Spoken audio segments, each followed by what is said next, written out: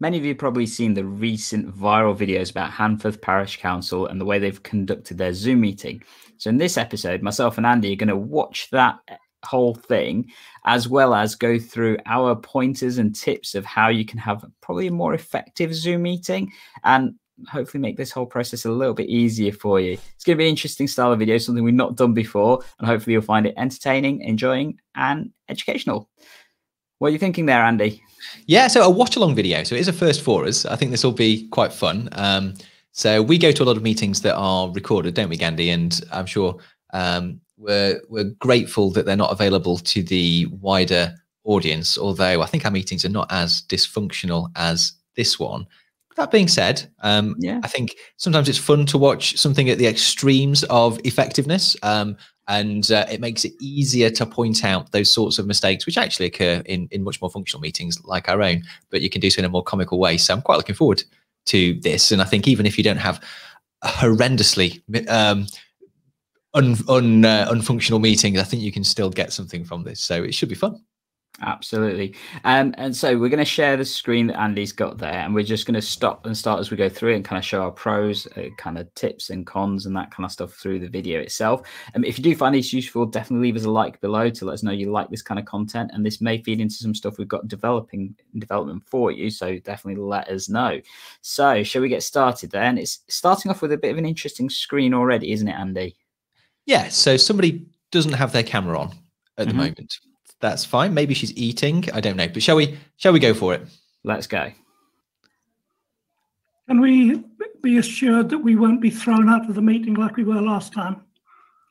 As long as we have reasonable behaviour from everyone, no one would be excluded from the meeting. I was thrown out of the meeting. Can we pause it there, Andy? Yes. What do you want to say, Gandhi?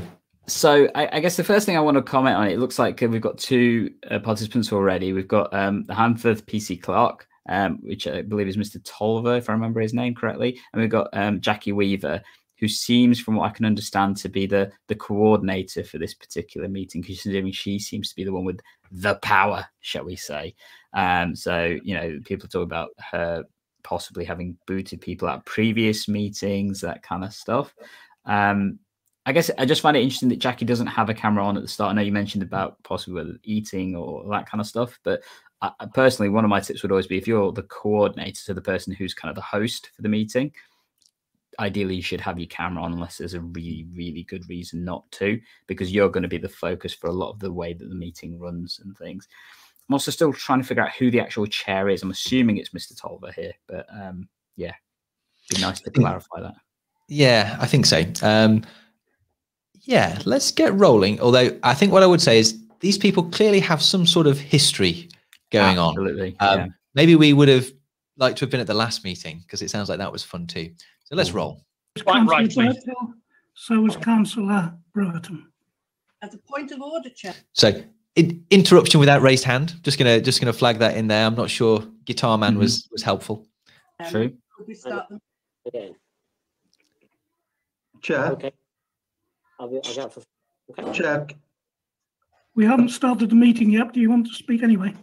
Yes, I'd like to ask a point of order. I'm in. We're not in a meeting, so points of order are not. When's it started yet? No. Points of order apply during the debate. And I want to ask Jackie, was it you who quoted a point of order? Yes, it was indeed.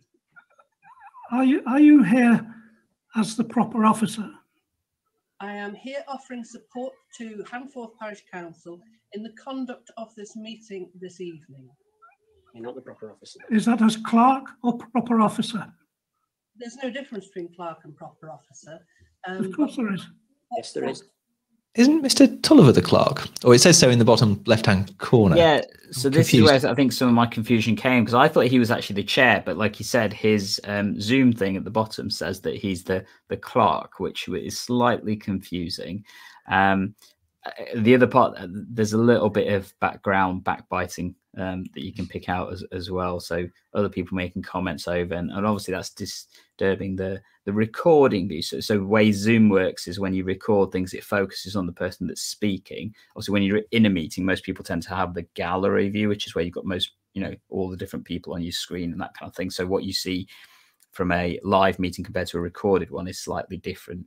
But yeah, I'm already a little bit confused, and there's a lot, context. I'm already amused to learn more about all of these characters. They all seem fascinating. And this point of order thing is slightly confusing me. I mean, both you and I have been part of fairly strict, shall we say, meeting agendas and structures and things, and I'm already confused about this point of order business. I don't know about you, but never heard it come up before.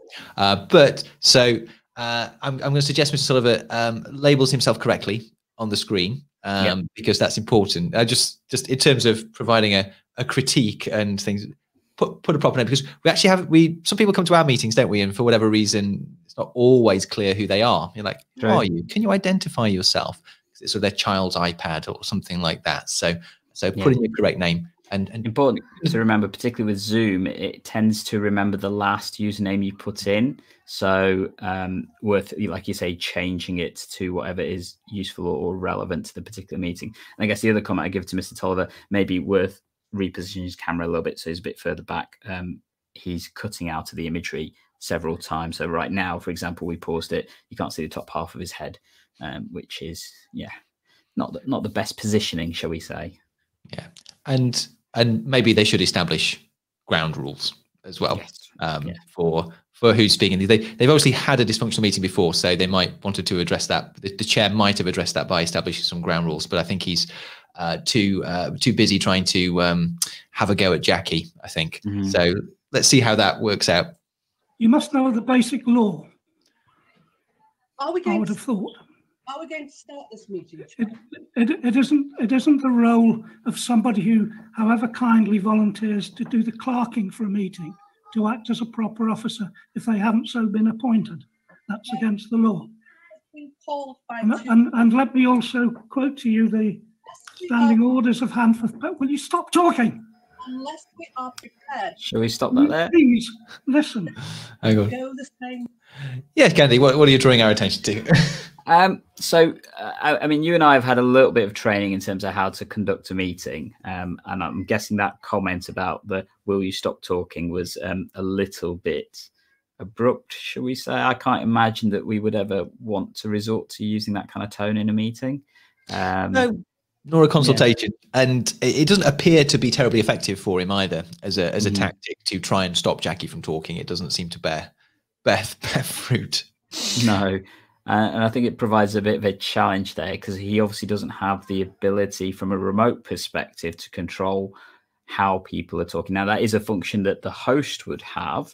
So the host has generally a few extra abilities, shall we say, or superpowers. So being able to mute other people and also, as we find out later, being able to remove people from the meeting and things. But as we heard earlier, it sounds like Mr. Tolliver was removed from the previous meeting and he's kind of flirting a little bit, I think, with a dangerous situation possibly for him. I don't know. Let's roll. Let's roll. But yeah. And I think one thing I probably would comment as well, you mentioned earlier about there doesn't appear to have been a ground rule set. So how are people going to say that they want to come in on something? You know, is it that's probably one of the main ground rules I think every Zoom or Teams meeting should cover, is simply how are you going to raise the attention of the chair or whoever's controlling the meeting to say I want to make a point. Is it physical hand up on the screen? Is it electronic hand, or is it just speak into the camera and hope that somebody listens, which is normally not the best option unless there's only 2 or 3 of you, to be honest. But yeah, shall we continue? Yeah, let's go. Hang on, my cursor's jumping around. There we go. Can you please listen? Will you stop being whatever it is you're trying to be and just clerk the meeting if that's what you want to do? Points of order, according to our standing orders, are determined by the chair. If you want to raise a point of order as a councillor, you ask if you can raise a point of order, you state it, and then the chair decides. It is not for the clerk to raise a point of order. It is not for the clerk to decide a point of order. And you must be aware of that, or at least God knows what you're doing in your job if you're not aware. Start this meeting. It is. Or shall we elect an alternative chairman? Oh, hiya. Yeah, I'm just in a meeting at the moment. Can I give you a call back when it finishes? I think we have to pause that there then, Yeah. Andy.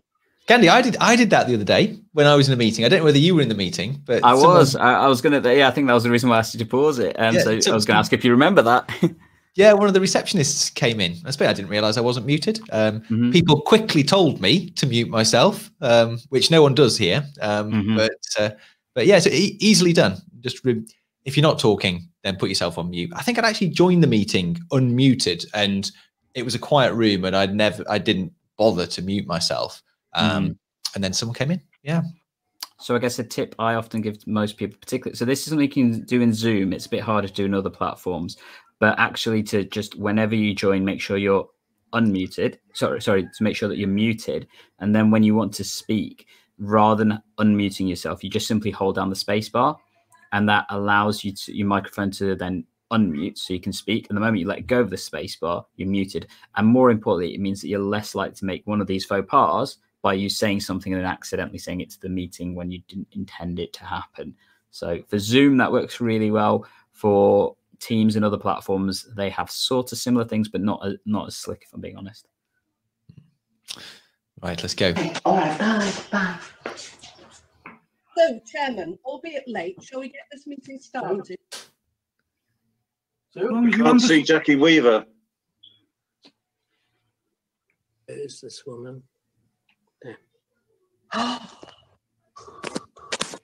Right, we'll start the meeting. I think Julie's realised her mic's on. There was a shock there from Julie. That this meeting has not been called according to the law.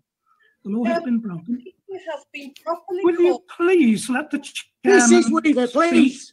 If you disrupt this meeting, I will have to remove you from it. You can't. It's only the chairman who can remove people from a meeting. You have no authority here, Jackie Weaver. No authority at all.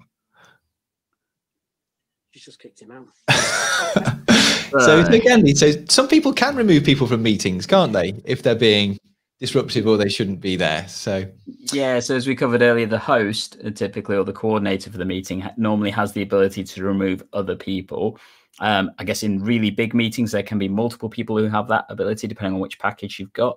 But yeah, it's completely possible. And sometimes meetings are set up so that that person can't come back in, even if you do it by accident, which is an interesting thing. So Zoom has a specific setting tab that you can click or unclick. And if you remove someone, then they can't come back in no matter what, even if you, like I said, if you did it by accident or something, which actually has happened to me once.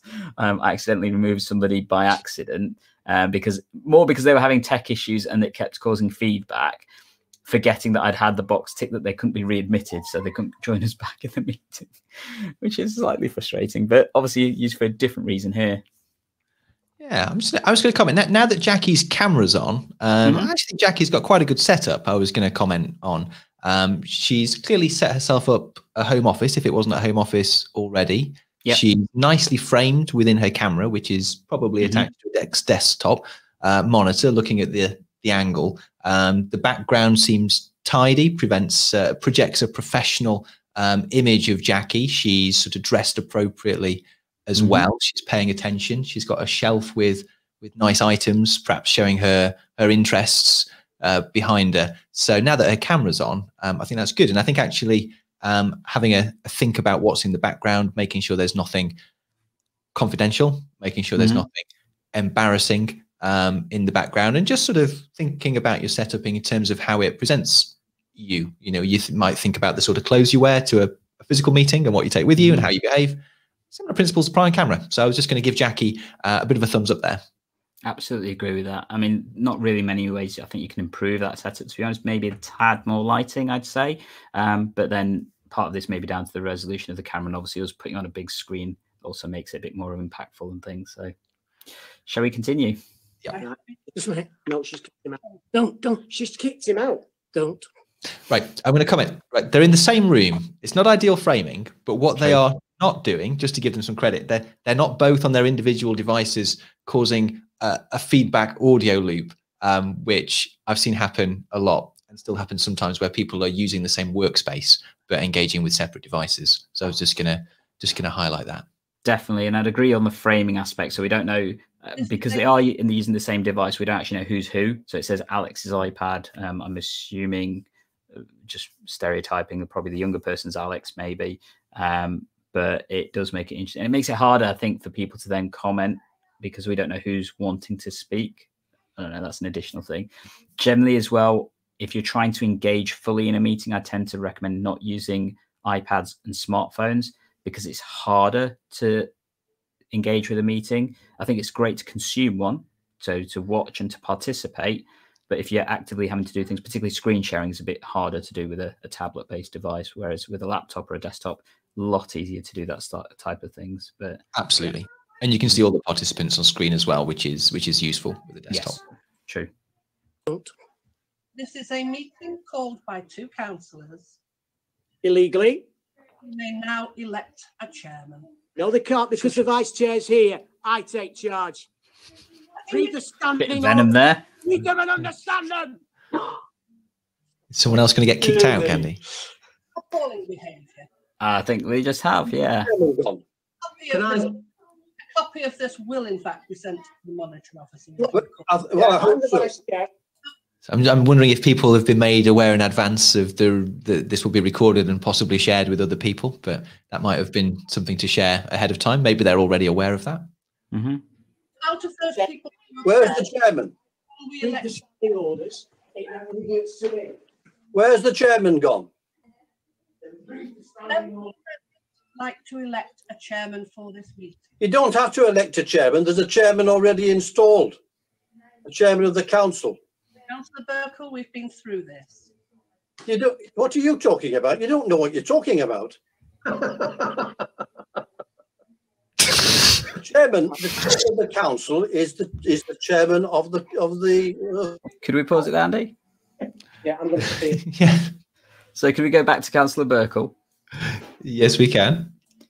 So as we can see from this part, Andy, there's kind of a bright light again above Councillor Burkle, and it's a little bit obtrusive, it kind of a bit harsh. And I think one of the key things to remember when it comes to lighting is always better when it comes onto you rather than if it's behind you, particularly when remote meetings and things. So big windows, bright lights in the background, not so good. Ideally, it should be shining onto you. And always being, I guess, somewhat aware of reflection on glasses, but that's a tricky one to deal with sometimes. But yeah, if I was asking an improvement of Councillor Burkle, that's probably the one I would suggest. Yeah, I think that's where to start. There's perhaps a few other improvements too. Right, let's roll. The chairman of the council is the chairman of the council. Yeah, I'm going to subpoena everybody. Could I ask you to be respectful to Jackie Weaver, please? Okay, good intervention from Sue. Mm-hmm. Great response. Yeah. Here comes the subpoena. I want to leave. Just you go and help them. She's kicked Barry out, so I'm leaving. No, Barry. No, Barry has gone. I'll stay. We're trying to have a Teams meeting, you fool. We're trying to have a Teams meeting, you fool. So I think useful. Yeah, go for it, Andy. I was going to say, so it looks like Alex and Councillor Burkle have been interrupted while they're in an important meeting, and they might have thought to warn the other members of the household that they were, online and in a recorded meeting. And that might have been helpful. Although actually, I mean, we're often interrupted, aren't we, at work? People can, as we talked about before, so people knock on your door, but generally it's good practice, I think, to let people know that you're going to be involved in a meeting. And I think if you are working in an environment where you may have interruptions, having an understanding of how people are going to interrupt you, and particularly not end up so the interruptions come straight onto camera. We've all seen some of those hilarious videos where people have had background interruptions, or the famous one with the specialist with his kids running off in the background and his wife trying to stop them from. I mean, it's clearly evident. I guess the other interesting thing as well. So it seems Aladdin isn't aware that this is a Zoom meeting rather than a team meeting. The nomenclature is it just association? I don't know, but making sure you understand the platform you're using because they are different in the way that they work. Clearly, that would be useful and things. So yeah, true. Right. Oh, we just don't.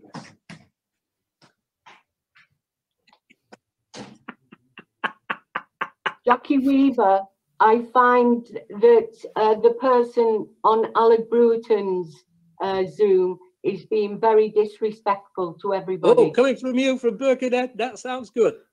So if he wasn't being disrespectful before, I think he is now. But yeah, the lady who just popped up, she had quite a good home office setup as well. So and a nice way of raising the issue, I think, you know, quite respectful in terms of stating that she had a concern. She mentioned that she obviously didn't know the person's name, or maybe she did, but she referenced the interface that they had to make it clear who she was talking about. So yeah, an appropriate way to try and make an intervention. Actually, yes, you're right. That was a very well directed intervention, actually. Very good. Being very disrespectful to everybody. Oh, coming from you from Birkenhead, that sounds good. Wow. Thank God for that. Now elect a chairman for the meeting. Yes. Jackie. Can I propose John Smith, please? I'll second it. Thank you. Okay. My first point is to apologise to Jackie, but welcome to Handforth.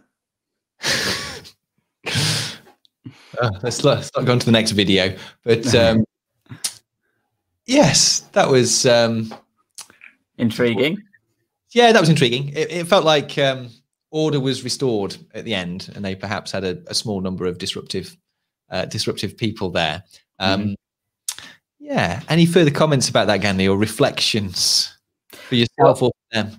So I think important to recognise we've only seen a portion of that meeting. We've not seen the entire thing. It is considerably longer, and I think, as you saw, there was a second video there, which I think is about 20 minutes long. I think the total meeting itself was about an hour, etc. And I guess additional thing to say that, so we watched that from the Guide Liverpool version of the YouTube one. So just props out that we've used their stream, and we'll put that in the show notes to show you where we've watched that particular clip from.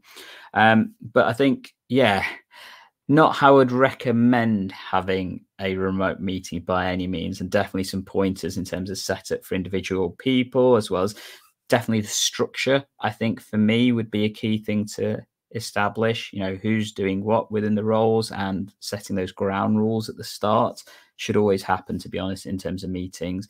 It's fine if you're on your 10th meeting with a group and everyone knows what they are, but sometimes it's useful maybe to remind people, particularly when you've got situations that look a little bit chaotic.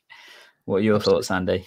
Yeah, so I'm going to reference a video that we put out before Christmas, actually, called The Darker Side of Zoom Meetings, or The Darker Side of Video Meetings, because I think they're suffering from some of those issues. So I think they've got the whole gamut, really, of they've got technical issues in terms of the equipment they're using and not thinking ahead and using the right equipment. They've got kind of staging issues in terms of their rooms not being, their environments not perhaps being set up right, and they're not warning people that they don't want to be interrupted. There's sort of behavioural issues which could be present at a physical meeting as well, I guess, but they certainly don't seem to know how to use the platform. And I don't know if Handforth Council has made any training available in terms of how to improve their Zoom meetings. They could perhaps even supply some of our videos to help make themselves more effective in the future, but they don't seem to understand how to use the platform. And then also, I wonder if Handforth Council might have been a bit more functional if these people were able to be in the same room and meet each other regularly, as I'm sure perhaps they're used to before now, where they only see each other on Zoom, where everybody else witnesses everything that's happened. And in those sorts of environments, I think that teams over time, particularly if they're dealing with challenging issues, as I'm sure they might be at Handforth Council, the relationships between individuals can degrade over time. There isn't the bit before the meeting, at the end of the meeting, where people reassure one another about the purpose of what they're doing and have, casual chit chat and so forth, which actually helps build and maintain relationships. And that's not there with frequent Zoom meetings. So I'm wondering if that might be why their relationships seem a little frayed, although I do wonder if perhaps some of the issues run to before the pandemic as well. I mean, it makes you kind of wonder what their physical meetings were like pre-COVID. Was there the similar level of, shall we say, tension, or was it a different kind of experience? And is this been, as you say, exacerbated because they're having to do it remotely, or is this actually what unfortunately may be commonplace, in which case there's considerable deeper issues to deal with. But from a remote perspective, it's, having a good remote meeting, it can be challenging. And you're right, I don't think there's potentially a lot of training out there for people when they're trying to coordinate them and stuff. And we're happy to provide some of our content if people want to have a look at it to help them. Additionally, actually, we've got some more coming out. So I'll put up a link that's coming up here and probably down here that people can sign up to if they're interested in finding out more details, particularly about how to manage, chair and coordinate meetings and things. But yeah. What I would say is, I hope we've not had meetings like that. Let's put it that way, with our experience of running several of these over the past couple of years. I don't think so. What I would say is, I think, Jack, I don't know what's going on between the lines there, but in the end, Jackie did a good job of restoring order in the end there. And actually, that was probably easier on the virtual platform, just clicking the eject button, than physically ejecting those people from the council chamber. So, so maybe the rest of the meeting was more productive and they had a better time than they would have in person, potentially, being able to digitally exclude those people. I'd love to be a fly on the wall for the following meeting, to be honest. There we go. So, and finally, Gandhi, so how come we got to watch this? So this was going to be forwarded to their conduct kind of department or something, Jackie said.